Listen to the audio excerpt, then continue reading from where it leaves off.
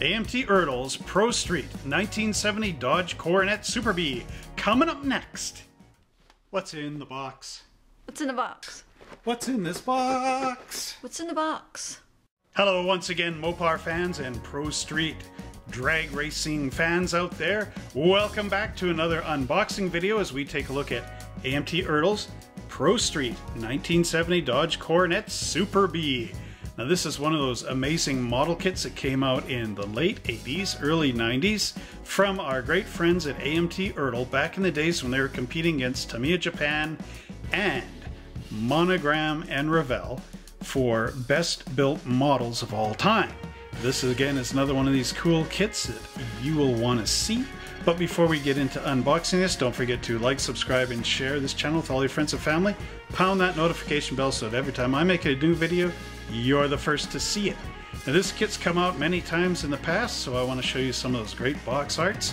And then we'll take a look at what's in the box. So let's go down and check it out.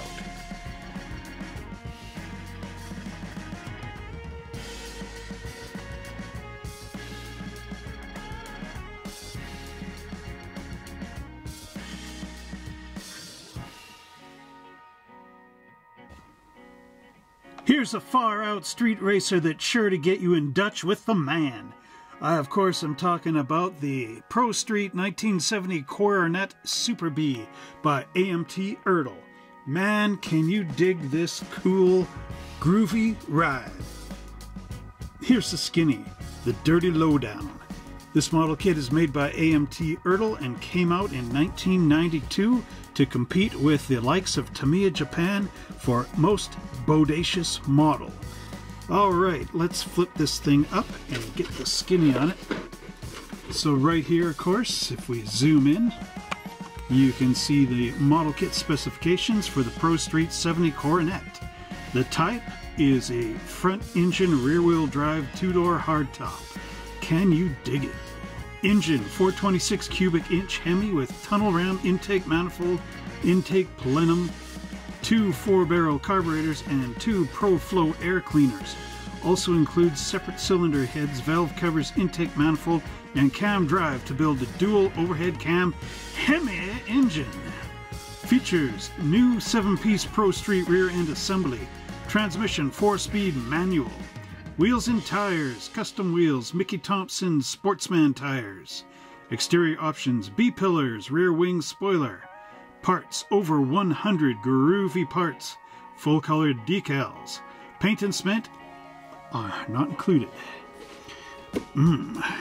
So this car is really awesome looking. As you can see, it's nice and sublime with a real slime green. And there's the end, of course, of the box. But check out this. Can you dig it? Includes Mickey Thompson Sportsman tires, big thick ones. Dual overhead cam Hemi engine, photo of actual engine, right on, right on. And of course we have our detailed interior. Alright, now let's pull the lid off this bad boy and see what's inside.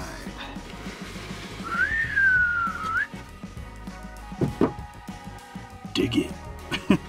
Okay, we have the instructions. That decal sheet. Brown. Real groovy, man. Right for the 70s. That's our body. There's our interior bucket.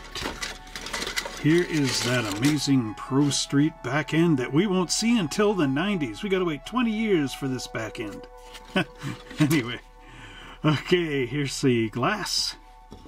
We have 2, count them, 2 righteous, 3 chrome sprues. This one's actually aluminum, but still, as the British would say, aluminum. I'm looking for the alu maximum. Okay, there's the hood, and here we've got our dashboard and the steering wheel. You can tell I look at this kit a few times. We got a light tan underneath here. Whole bunch of parts trees, 2 dashboards. Now this one, parts trees of course are shared with another one of the Chryslers, so we'll get into that in our review here. There's the front clip for the car, or maybe the rear. And then here's the Hemi, the special Hemi. And then we've got our tires right down here. Dig it. And then what else? Taillights and mufflers. So I'll just get this out of the way and then we'll take a look at that groovy instruction sheet. Hello everybody, thank you very much for watching this video today. If you want to get some great deals on model kits, don't forget to visit our website www.monster-hobbies.ca and enter in this password here in order to get 10% off on your next purchase. You can use this password in the shopping cart at the checkout. Thanks again, and please enjoy the rest of this video.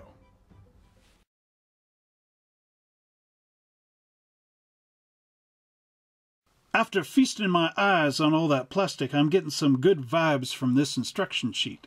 So let's dig into it and check out the groovy goodness. So of course here we have the 1970 Dodge Coronet Pro Street. I don't know who drew it because I can't read this. Okay, it's from Chrysler. Looks pretty good so far. And of course right here we get this big write-up about the muscle cars. Okay, and of course all our important details like using your hobby knife and tweezers and cement. Can you get behind it? Building tips for the advanced modeler. Alright, so what I'm going to do is I'm just going to rip these open and we'll zoom in and we'll take a look at each and every assembly. Okay, this engine is the bomb. We actually get two options in this kit, so we'll take a look at this. So first off, we have our basic engine assembly. So the two engine blocks include the transmission bell housing here, and then you get the actual standard transmission glued together on the back. Both the engine and the transmission are two components apiece. The front cover, our water pump here, Hemi orange. Same with our oil pan, our oil filter, and the starter here is gloss black, so they all go in just like this. Next up is our first choice of Hemi engine, and this is the standard Hemi 426. We've got our cylinder heads plopping down on our engine block, the tunnel ram intake manifold with our dual plenum right here going on top, cylinder heads chrome valve covers, and then our distributor will all connect onto this big engine block. Subassembly C is showing our fan belt and pulleys, the alternator and the fan all being hooked up together and then being put in here. Can you get behind it? Now here's the second engine, and this one is even more groovy. This is our dual overhead cam engine assembly. This is a competitor that Chrysler was going to bring out to try to beat Ford in NASCAR, but I don't think it really happened. Chrysler couldn't get behind it. Anyway, you've got these alternate cylinder heads, and you can see their dual overhead cam. If you look inside, you can see the cams in there. 1, 2, 3, 4. This would have been a crazy Hemi motor. And there's our Hemi covers. And you can see that they've got the bulges here for the dual overhead cam. All that will drop on here. And our intake manifold will go right on the top in this valley. And then our distributor drops in. And in subassembly C here, look at all these pulleys and belts. You got this special one here that goes onto both ends of those cylinder heads. And then our alternators going on there. And there's our regular belts and pulleys and our fan here. And then we've got a ton of options for our Hemi here in the final assembly. You either have a choice of a regular air cleaner, or the triangular air cleaners, or a velocity stack. And you got a two-piece carburetor, top and bottom, going on to your plenum here. You actually get two of these, so 1, 2. Then you got more power than you know what to deal with. And then here's one for the dual overhead cam engine. And of course you got your same 3 air cleaners and a single big carburetor going this way onto that intake manifold for all your power. And here's your chassis assembly coming up next, the engine bay assembly. So right here we got our firewall, our windshield wiper motor, master cylinder going on, dual fuel pumps, gluing onto the inner fender here, and then our washer reservoir going up top, and then the second inner fender. It says here to carefully remove this curved area and cut straight across for your front subframe to glue onto your Pro Street chassis. Right on. And here's the skinny on our front suspension. Tire preparation, you take your number 11 hobby blade and go around the ring here and carefully remove the web. And then here's your wheel back and a wheel retainer. And this is the Mickey Thompson Sportsman tire, the front one. And your front wheel. Squeeze them all together and you've got yourself a glorious set of rubber. Okay, and then here's the front cross member, the K member for a K suspension here. And of course we got our torsion bars to keep you bouncing. There's your kingpins right and left. And your wheels will go on there in the front. And you got an anti-sway bar so you don't skitter around while you're trying to run from the man. Alright, in chassis assembly number 2, we've got our great big mill getting on the header so it can breathe. And then we drop it right into our chassis. And right here we want to cool our ride down a little bit with our radiator hose and our radiator wall. And then add in some horns so we can hear the sound of the Roadrunner. And then we're going to drop our battery in as well as an upper radiator hose just to cool this big block. And add in the lower radiator hose so that the warm water can come back in and cool back down again. And finally we got to get that rubber on the road with our rear suspension. So here's the bigger Mickey Thompson slicks, and you want to again cut out that web. Add in your deep dish back wheel here, your wheel retainer, your Mickey Thompson tire, and the great big rear wheel sunken in. Hook them up to this little differential here that's got 3 pieces, the front, top, back, and bottom back. Then hook up your springs and squish your tires on. Add in that drive shaft to link it up. Put in your rear suspension arms and your mufflers, and you're ready to race the man. And here's the zone where you will be chillaxing, right in this big monster mobile with these dual racing seats, a roll bar with braces. Here we got our console. You got your choice of shift levers. You can either use a pistol grip or the regular custom. And your steering wheel and your dashboard. This all goes into your groovy pad. And here in step 4 we do a little glass preparation. It says windshield preparation note. Carefully saw or file 1/16 of an inch off the bottom of the wing vent area before installing the windshield into the body. So you got to cut this little piece out here. And then it should be good to go. You're going to get your car body. You're going to cut out the center brace. Put your windows up in here. Hook the whole thing into your tub and drop it right on your chassis. It says tape body, hood, and front pan together and paint as a unit prior to assembly. And next up we're going to do the slide as we go across the next 2 panels. So here we go with our hood preparation. And you'll want to chop open that big hole to allow that big blower to pop through with your carburetors. Note, hood hinges are optional. Omit hinges if you wish to display with the hood down. Do not cement. There's our front grille and bumper, and you're going to paint the center here body color, but you're going to add in some nice black wash in here to bring it all up. And then there's our hood going in, your optional hood hinges to keep that hood up. There's your front grille and bumper, pops in the front, and the pan goes underneath. And now let's do the slide. The slide. Do the slide. Okay. We got our taillight panels right in here. You're going to add in your rear red taillights. Pop in from behind. There's an optional spoiler. That was that aluminum one we saw in the box. And then you got your great rear bumper and your license plate decals going to pop right in there. And here you can paint it black and have Dodge up in silver. And finally, we've got our decal application chart here. And there's the front fender turn signals dropping in, as well as your big Super B stripe and your rear fender turn signal. And then you got yourself a real bomb. Can you dig it? And that finishes our look at this rag here as we check out the instructions from our 1970 Dodge Coronet Pro Street.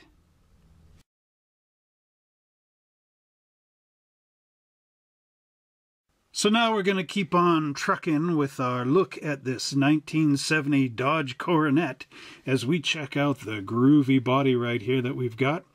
Now there's a lot of flash on here, flash in the pan, as you can see just along there. And up around the hood, and the top of the fenders are really sharp, man, so watch out there.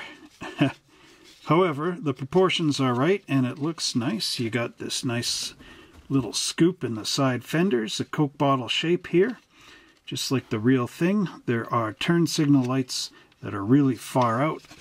And then across the back panel, it's wide open with a little bit of a couple of ridges there. There's sort of the old promo style with the peg and post back here for your interior. So this is kind of like a modified old new kit sort of mixture. There's a couple of flash bits in here and some mold marks. You can get rid of those with your number 16 hobby blade. Got a nice door handle in there. There's the vents. The Dodge brothers were still using the vents in this time. They didn't have the hood that went up like in GM's. There's your windshield wipers. Pretty good molding and everything on the body. So let's keep on trucking with the other components. Next up we got the interior tub for all your creature comforts right here, right at home. You can chillax and put that pedal to the metal. So let's just bring this up. Now I noticed one fault right away. We've got this big massive motor with a standard transmission, and here we go again with the same old fault. You got the automatic pedal in the interior. So there's your gigantic brake and your gas pedal, but no clutch. However, I do think we get the little button to push right there with our feet to get our high beams on. Anyway, there are some mold marks on that carpet there, which I have to get rid of with your number 16 hobby blade. And then we've got our pleated seats here, just like the real thing. This is pretty crisp detail down those door panels, which is kind of amazing considering this is the interior tub. But still, overall, really quite nice. You're going to have to cut this big thing out of here and say hasta la vista. Okay, so we'll just drop this right down and take a look at the chassis. And here we've got our sassy chassis, which of course you're going to have to remove this piece of it. Now you can't see too much from up here, but if we flip this on the B side, you will see the amazing tubs in here. And then there's our little tiny frame for that little tiny differential. And then look at all that groovy detail on there. I mean, they didn't miss a beat with this. So, right on. It's pretty righteous. Alrighty. Now, Jeepers Creepers, we have ourselves the top of that dual overhead cam Hemi sitting right here, as well as our bucket racing seats, our hood, front pan, dashboard, and steering wheel, as well as the intake manifolds, the pulleys, and a carburetor or two, and our distributor. Alright, let's take a look at these up into the camera. So let's get this right out of here, as well as these. And there's our awesome dashboard, looking just like the real thing, only smaller. And of course, look at all those gauges here. You get speedometer and all these little bits and pieces of radio, vents, great things. There's only one thing that's a bummer, of course, is sink marks up in here. But a little bit of putty and your sandpaper, you should get that out lickety-split. Alright, then we've got our hood here, which has a little Super B emblem right in the front. If we turn it over, there's a lot going on under here. There's these little holes here. I'm not sure what that was all about. But then we got the big hole you can cut out and let those carburetors breathe and flow in the wind. Look at this mat under here too. That's real groovy. Okay, and then we've got our front clip here. Not too much you can say about that. Just that it'll go on nice and easy. Mold marks in the back. So number 16 and it'll be gone. And then we got the steering wheel here, which is just perfect for the Chrysler steering wheel. Even has a horn ring. Looks just like the thing you would see in a Dodge for sure. Alright, right on. And then we'll get into our parts tree here. So there's all those engine components. Let's bring this up. You can see here, there's our dual overhead cam with the 4 valves in the cylinder head. Should make a righteous diorama display sitting on a bench. And there's the valve covers there. Look at all that nice crisp detail. The guys really outdid themselves on this one. So flipping it over, you can see your dual overhead cams. All 4 of them, 2 per cylinder. Right on. This will get you out of the heat in no time. Okay, so moving this across here and bringing these back up to the fore, we get, of course, the end of this portion. Now these parts are right off the hook, and I do believe they share these parts with some of the other Pro Streets out there, like the 1967 Plymouth and those kind of things, because here's the dashboard for that Plymouth. There we got our 2 mufflers, as well as the 2 mufflers here. That's interesting. These must have come from somewhere else. Alright, there's our exhaust manifolds, the back of our differential, and our differential here, of course, and then we've got our radiator, what do you call it? The fan shroud. Oh, I must be flipping my lid. Okay, your springs, your inner fender aprons, there's your rad support and your radiator, as well as the drive shaft, an additional steering wheel, the front kingpins, your horns, all kinds of groovy things, your battery, windshield washer bottle. Here's the components for your Hemi, and there's extra intakes, so you could even have the wedge here, and then your deep dishes, and that's for your air cleaner for the stock version. Then there's your extended differential. This is all, of course, for the stock stuff, so there's a lot of parts you can use in other kits, which are pretty righteous. Then your wheel backs and your regular standard Hemi. So let's just pull this up into the camera and check it out. Okay, dig all this detail. Really awesome stuff.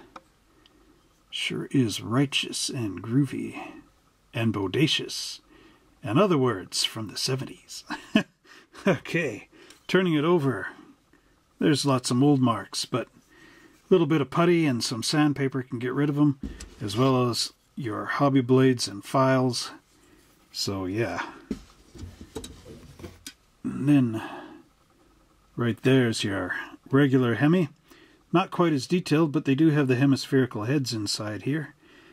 And then your standard transmission with your automatic floor pedals inside the car. Oh boy. Anyway, be hard to try to shift with that arrangement for sure. Still looks pretty decent underneath. So now let's bring those back in the camera before we go a-trucking again with the last bits of the light tan sprue. And our final light tan components here is, of course, our frame. And it's got the K-member in here with our torsion bars molded in place.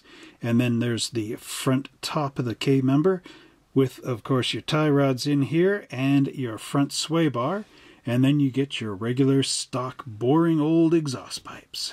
And now here's something I can really get behind, and that, of course, is our groovy chrome tree. And we actually get 2.5 because this is aluminum. Anyway, so we've got all this nice chrome detail. There's a cover for our rear axle. Now this, of course, would be for the stock rear axle. Then we've got our cylinder heads here, as well as the air cleaners and the velocity stacks, chrome shock absorbers, chrome wheels. There's our stock air cleaner, if you want to go that way and be a square.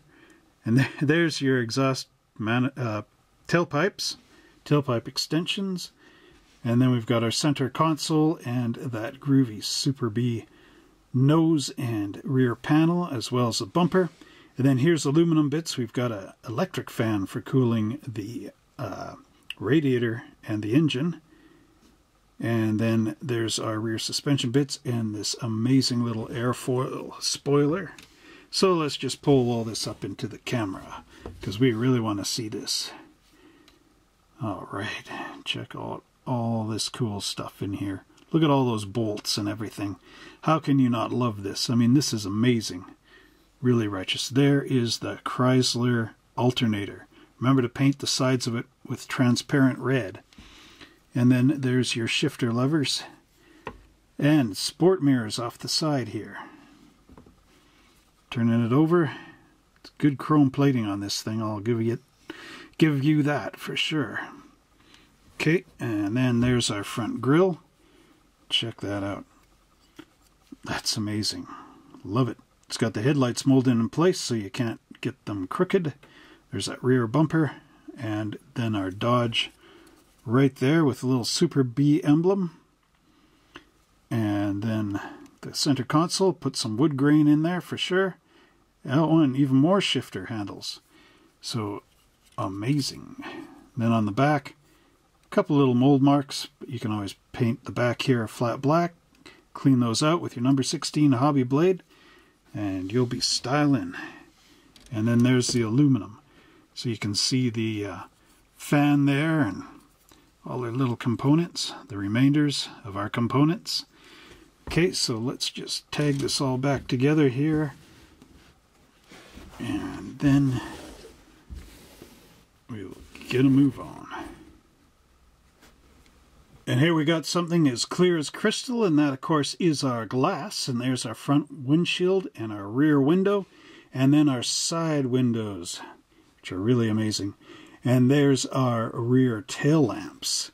Now there's a lot of flash in the pan here, brother, but you can always remove that again with your hobby knives.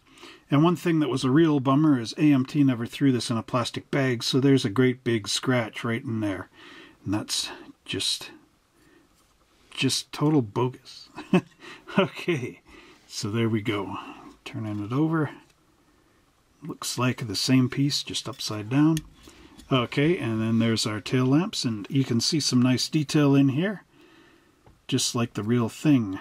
The real reflectors. There you go. Right on.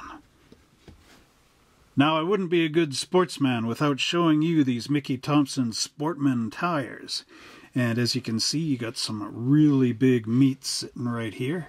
Look at that. That's where the rubber hits the road for sure. Check that tread out too. It's just taken to the max.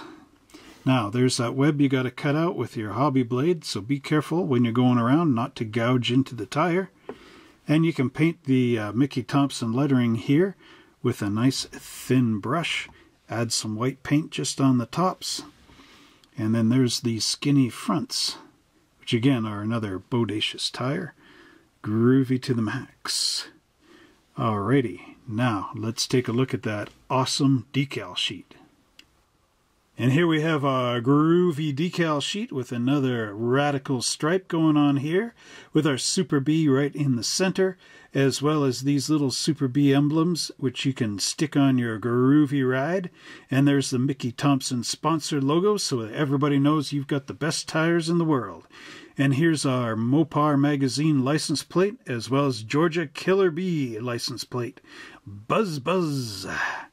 All right, and then here's another stripe for your love bug. And that is our groovy decal sheet. And that finalizes our look at the AMT Pro Street 1970 Coronet Super B. So let's blow up the cheese and say peace out, home fry. Well, I sure hope you enjoyed this amazing review of this awesome model kit. I hope you can find one of the newer releases out there. Maybe one of the ones that Dirty Donnie did. Anyway, that would be cool. If you owned this car in the past, if you actually Pro Streeted it, let us know down in the comments below. Don't forget to like, subscribe, and share this channel with all your friends and family. Pound that notification bell so that you can keep up with our latest video releases when they come out. And until next time, everybody, happy model building.